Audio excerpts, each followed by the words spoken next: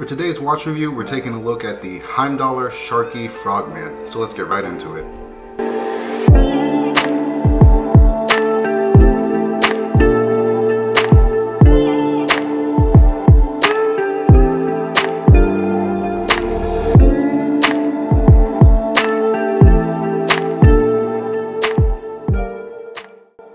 For price, we're looking at $175 out the door, so that includes shipping and taxes and everything.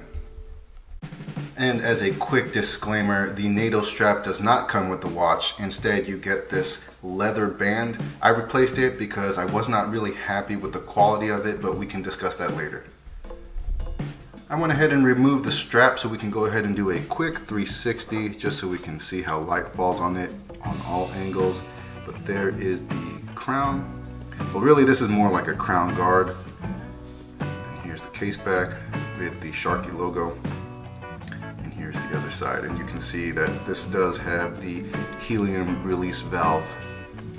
And there you go. Now going over the dimensions, starting off with the diameter from 9 o'clock to 3 o'clock, including the crown, we have 48.1 millimeters. And then for case thickness, we are looking at 13.1 millimeters. And then a lug to lug of 48.2 millimeters. And then a bandwidth of 20 millimeters. For weight, including the original leather strap, we are looking at 96 grams or just under 3.5 ounces. Here is how it sits on my 7.5 inch wrist. For its size, I think the dimensions are perfectly reasonable. However, I am not a big fan of this crown guard, but we'll talk about that later. Now going over functions and features, starting from the outside and working our way in. At the very top, we notice that there is a 120 click unidirectional bezel. It lines up just fine, at least to my eyes, but you will notice that there is a little bit of play. But at this price range, I don't think it's anything out of the ordinary. Right here on the right hand side, you will notice that there is a crown guard. It is a screw down crown guard, and the actual crown is also a screw down crown. So you've got 2 layers of screw down protection, which can always be a good thing. And right here for the crystal, we've got a sapphire crystal. Underneath that, we've got applied lume on all of the indices. And underneath all of that, we've got an automatic Miyota movement. This one in particular is the 8215 automatic movement. It is not hacking, unfortunately, but that's not really a big deal to me. And I also pointed out that there is the helium relief valve right here. And all of this comes with 300 meters of water resistance. Let's go ahead and knock out that lume shot. I know that's probably one of the most important things to people, including myself. This one comes with the Swiss SLC1 Super Luminous paint, and there's no surprise that it's fantastic. Heimdallr has always been, in my opinion, one of the best values for lume quality in the market. And really, I feel like they set the standard for how a watch's lume should be, considering the price point. Now going over that bezel again, by the letter of the law, it functions as it should. It does everything that it needs to do. I will say that it is quite underwhelming. I don't really know how to explain it to you. Just know that as you are turning the bezel, it will feel hollow and empty. That's really the only way I can explain how it feels. And those of you that have had very good quality bezels will know what I'm talking about. You can tell the difference between a solid, functioning bezel and then one like this, where it almost just feels like this is just a hollow piece of metal, and like you can hear the clicks echoing on the inside. Here's another look at that crown, or at the crown guard actually. It is signed, and I think it looks cool. It gives it some character. I always appreciate a signed crown or crown guard. Like I said before, it is a screw down crown. Now before I remove this crown guard, I just want to give a quick disclaimer. The crown guard is held to the case via this pin right here. But if you can see, mine is missing. And I don't know how it popped out, but it is missing. It was there when I got the watch at first, but through some very light use, it has fallen out. So when I remove the crown guard, the entire assembly falls out. Is that a big deal? I don't know. We can talk about that later, but I'm just letting you know that it is not attached to the case anymore. And here is the crown itself. And let's go ahead and unscrew that. At least the threading on both the crown guard and the crown is fantastic. It's very easy to use. Once it's fully unscrewed, then you can wind the watch, hand wind the watch, and pull it out 2 positions. And as you can see, the second hand is still ticking, so it is not hacking. Is that a big deal? Some people really prioritize a hacking movement. For me, I always adjust my time fast anyways, so I never set it to the right time. I set it like a couple minutes ahead of time, so that way it just gives me like a buffer, so I'm never late to anything. But just letting you know, it's a non-hacking movement, and then of course the first click, just with any other watch, will adjust the date on that date window. Now looking at the leather strap, I want to do a side-by-side comparison between this one in person and then the picture online. Now to you, they might look the same, but for me personally, I felt like the online picture made it look a lot thicker, more robust, and just of a higher quality leather. In person, it's too soft for me. Like a watch called the Frogman, I would have expected, I don't know, just like a leather belt type material. Something that could withstand the environment of salt water or something like that. And just like the bezel, the strap is very underwhelming to me. And another issue is the keeper is too big. So if you take off the watch and you're not actively using the keeper, it's just gonna fall off.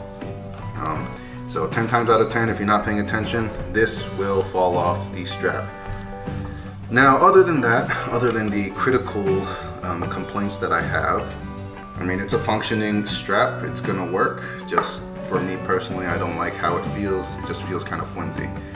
You do have this clasp right here, and it does have the Heimdallr logo on it, so I do think that is quite nice. But those are my thoughts on the leather strap. Now going over the finishing, I feel like the finishing is good, but it seems like they started it and just didn't finish it. So you can see that we've got a brushed finish throughout the entire case, and it does look clean. It looks very good. I've got no complaints to that end. However, I will say that the edges, particularly on the bottom and all around this crown guard, is very sharp. They're almost like 90 degrees sharpened edges, something that you would use to start a, what's the thing? You know, like a fire starter, like a flint. Whereas in the case of another Heimdallr, the Heimdallr Monster, this one, you know, it's very good polishing, finishing, but it also feels more refined. Like they took time to buff out the edges, and it's just a very comfortable watch. Whereas this one, if your wrist is in a strange angle, if you're pressing something, you're definitely gonna feel those 90-degree edges against your skin. It's kind of a minor complaint, but just something that I feel like you should be aware of. At this point in the review, I'm kind of starting to feel like this might be my very first negative review, because normally all my watch reviews are very positive. But I will assure you there is a light at the end of the tunnel. So a lot of my thoughts are a bit critical because there are 2 major components of the watch that just leave me dissatisfied, namely the bezel and the crown. And if you watch a lot of my videos, you know that having a solid bezel and a solid crown is like the first impression that means the most to me. So yep, the bezel is just hollow and underwhelming and unimpressive. And then the fact that the crown guard fell off almost immediately. You know, I think I've owned this watch for 2 weeks. 2 weeks, and I don't even do Frogman stuff, right? I'm just a desk diver, and you know, it couldn't handle that. Now the overall watch quality is great. Like I said before, by the letter of the law, this is a watch and it will tell time, and it'll do so perfectly fine. You know, it's got a Miyota movement, which is great, but for the level of quality that Heimdallr normally has, this one is just not up to par. So do I recommend it? Well, yes and no. So it's no secret that this is a homage to the Hamilton Frogman, which, if we're looking at the price, is about 5 times more expensive than the Heimdallr. So for those of you who are on a budget, or you just don't want to fork over that amount of cash for a watch, then I think this is a great alternative. It looks exactly like the Hamilton, and like I said before, it tells the time. It'll do exactly what you need it to do. But on the other hand, if you can afford $175 in 1 month, then it might just be better to wait 4 or 5 months and then get the original Hamilton. Now keep in mind, I am very biased towards Hamilton. They are quickly becoming my #1 watch company because they have always never failed to impress, and their watches are just phenomenal, at least in my opinion. But I also want to save you from getting a poor quality watch. And in this case, while I don't think that this is a terrible watch, I feel like your $175 can go a lot further somewhere else. And I think Heimdallr kind of knows that this is probably not one of their more impressive watches, which is why it's sort of hidden away in their website. All of their very good top-notch watches are, proudly advertised on their first pages, and this one you have to sort of dig to find it. And I guess I shouldn't have been surprised because there's really not a lot of coverage on this watch. I think I might be like the first review on YouTube. Maybe not, but if so, I hope the takeaway from this review is that, if you get this watch, it'll work just fine. I'm not telling you not to get it. But there are just some things that you should be prepared for, and that you should just manage your expectations when you do get this one. So that's all I gotta say for now, guys. Thanks for watching. I hope you enjoyed the review. I hope that it helps you with your next watch purchase. And if you've stayed here this long, just keep in mind my Discord server is going on strong. I think we have a lot of good discussions. It's not just for watch related talk, it is for anything. There are some rules, but they're just there to make sure that we keep the peace. So if you're interested, come on and join. I'll put the link in the description below. You're more than welcome to join the community. And I hope to see you there and catch my next review. Alright guys, see you later. Bye.